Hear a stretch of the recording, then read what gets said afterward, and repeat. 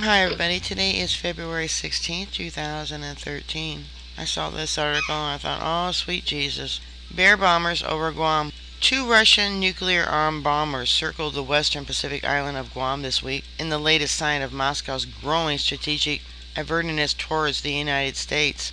The Russian Tu-95 Bear H strategic bombers were equipped with nuclear-tipped cruise missiles, and they were followed by U.S. jets as they circumvented Guam on February 12th, local time, hours before Barack Obama's State of the Union address. Maybe that's why during his speech he wasn't looking at anybody or even pretending to look at people. He was too busy listening to his earpiece on the latest information about these bombers. And he just stood there so calm and collective. Air Force Captain Kim Bender, a spokeswoman for the Pacific Air Force in Hawaii, confirmed the incident in the Washington Free Beacon and said Air Force F-15 jets based on Andersen Air Force Base, Guam, scrambled and responded to the aircraft. The Tu-95s were intercepted and left the area in the northbound direction. What could they do? Just follow them and watch them drop bombs? Possibly nuclear weapons? Shoot them down and still have a nuclear weapon go off in the air if they're detonated? I guess they'd have to be detonated first. But if they had weapons locked on, you can be sure that these commanders of these aircrafts probably had them armed. No further action occurred, she said. Bender said no other details would be released for operational security reasons. I bet you this has got to do with what's going on there in China with Japan.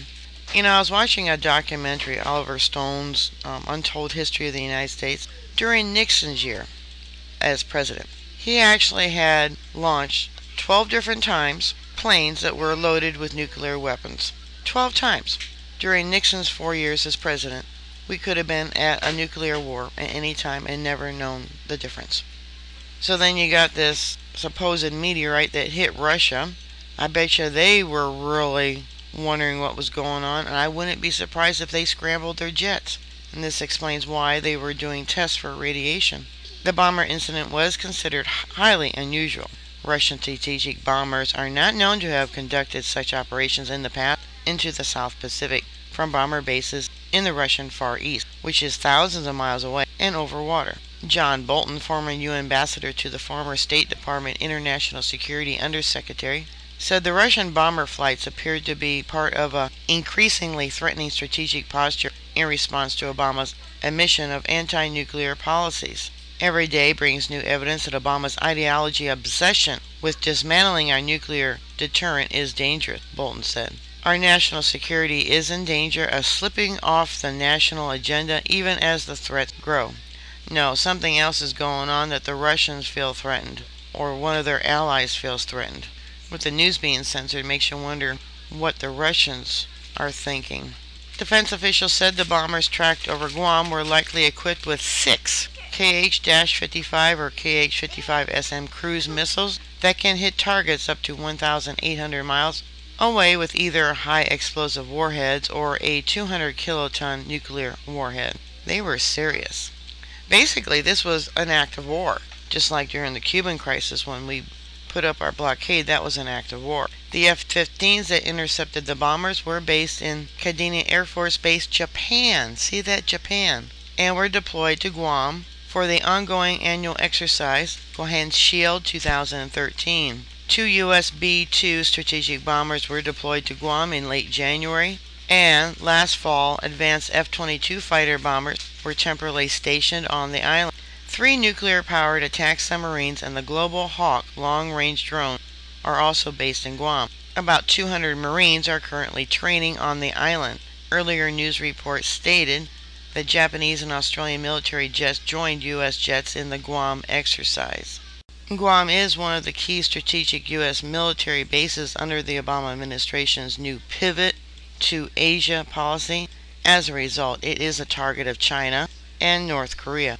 Both have missiles capable of hitting the island, located about 1,700 miles east of the Philippines in the Mariana Island chain.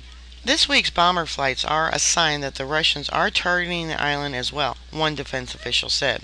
It probably was a show of force, flexing of muscles about a possible preemptive strike against the United States. Guam also plays a key role in the Pentagon's semi-secret strategy called the Air-Sea Battle Concept, designed to counter what the Pentagon calls China's anti-access and area denial weapons, precision-guided missiles, submarines, anti-satellite weapons, and other special warfighting capabilities designed to prevent the U.S. military from defending allies or keeping sea lanes open in the region. Defense officials disclosed the incident in the Free Beacon and said the Russian bomber flight appeared to be a strategic message from Moscow timed to the President's State of the Union address. They were sending a message to Washington during the State of the Union speech, one official said. The bomber flights also coincided with growing tensions between China and Japan over the Senkaku Islands. A Chinese warship recently increased tensions between Beijing and Tokyo by using targeting radar against a Japanese warship. The U.S. military has said it would defend Japan in any military confrontation with China over the Senkakus. Now, don't forget, Obama said he's going to lead the world against the fight against North Korea and their development of nuclear weapons. The bomber flights appeared to signal Russian support for China in the dispute. And there's been talk, I've reported this too, that China has had huge military movements along its coast. Meanwhile, Obama on Wednesday telephoned Japan's Prime Minister, Shinzo Abe, to reiterate U.S. nuclear assurance to its ally following the North Korea's third detonation of an underground nuclear device.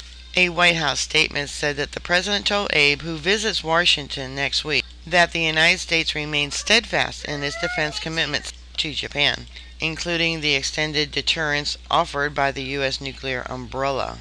It shows that the Russians, like the Chinese, are not just going to sit idly by and watch the United States pivot or rebalance its forces towards Asia, said former State Department security official Mark Groombridge. They're currently having supposed war games there in the seas around Japan and China called Cobra Gold, where over 17,000 military forces are participating along with 7 countries. There's also 110 countries observing this. One could argue that Russians were poking a bit of fun at the Obama administration, seeing how they flew these long-range bombers close to Guam on the same day as the State of the Union address, he said. But the broader implications are more profound, said Groombridge. Now with the private strategic intelligence firm Lignet, Lignet, the Russians are clearly sending a signal that they consider the Pacific an area of vital national strategic interest, and that they still have at least some power, projecting capabilities to counterbalance against any possible increase in U.S. military assets in the region. Airspace violations by Russian Su-27 jets triggered intercepts by Japanese fighters near Japan's Hokkaido Island last week. I also reported on that. The February 7th incident prompted protests from Tokyo and took place near disputed territory claimed by both countries since the end of World War II. And it's all because of rare earth minerals that were discovered there back in 2011. It wasn't really widely reported because they had the meltdown of the Japanese Fukushima nuclear power plants that was highlighting the news back then. But it's almost pure rare earth minerals that's being spewed from a volcano vent there on one of the islands. Russia sent military troops and equipment to the island when this happened. The Russian air incursion around Guam was the third threatening strategic bomber incident since June. On July 4th, 2 Bear H operated at the closest point to the United States that a Russian bomber has flown since the Soviet Union routinely conducts such flights. They're not mentioning the nuclear submarine that was in the Gulf of Mexico for a month and never discovered until after it left. And that was last year. The July bomber flights near California followed an early incident in June when 2 Bear H's ran up against the air defense zone near Alaska as part of a large-scale strategic exercise that Moscow said involved similar attacks on U.S. missile defense bases. The Pentagon operates missile defense bases in Alaska and California. Those flights triggered the scrambling of the U.S. and Canadian interceptor jets as well.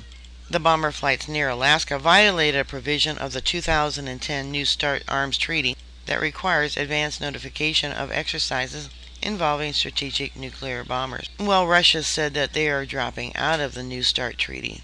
In all their actions, it sure seems like they mean it. Military spokesman sought to play down the June and July incidents as non-threatening, apparently reflecting the Obama administration conciliatory reset policy towards Russia that seeks better relations by tapping down criticism of Moscow. despite growing anti-U.S. sentiments and policies from the regime of the Russian President Vladimir Putin. Joint Chiefs Chairman General Martin Dempsey questioned his Russian counterpart, General Nikolai Makarov, during a meeting at the Pentagon July 12th. The latest Russian nuclear saber rattling through bomber flights comes as the Obama administration is planning a new round of strategic arms reduction talks with Russia. State Department arms official Rose Gottemoeller was recently in Moscow for arms discussions. What the Russians are probably saying is that the Americans don't ever keep their word. The Iranians are saying the same thing. The president was expected to announce plans to cut U.S. nuclear forces by an additional one-third in a new round of arms reduction efforts with Moscow. Don't forget, March 1st, the Pentagon is losing 7% of its fund, and I said how the military is not going to put up with that. They're going to create a war somewhere. However, the president did not announce the plans and said only during his State of the Union speech that he plans further arm cuts. Building Guam as a strategic hub has played a critical role in balancing U.S. security interests, in responding to and cooperating with China, as well as in shaping China's perception and conduct, wrote Government Accountability Office analyst Shirley A. Can in a September 2012 report. Since 2000, the U.S. military has been building up forward deployed forces on the westernmost U.S. territory of Guam to increase U.S. presence, deterrence, and power projection for potential responses to crises and disasters, counterterrorism, and contingencies in support of South Korea, Japan, the Philippines, Taiwan, and elsewhere in Asia. So, you guys, if you don't have that extra can of beans in your cupboard, you really should have it. Might as well have something in your survival bug out bags that you can trade with. Money in the bank you can't trade with, and like they say, you can't take it with you. You can't eat gold and you can't eat silver. Alright, bookmark my site. I'll keep everyone up to date. Please stay safe, and I'll talk to you later. God bless y'all. Bye.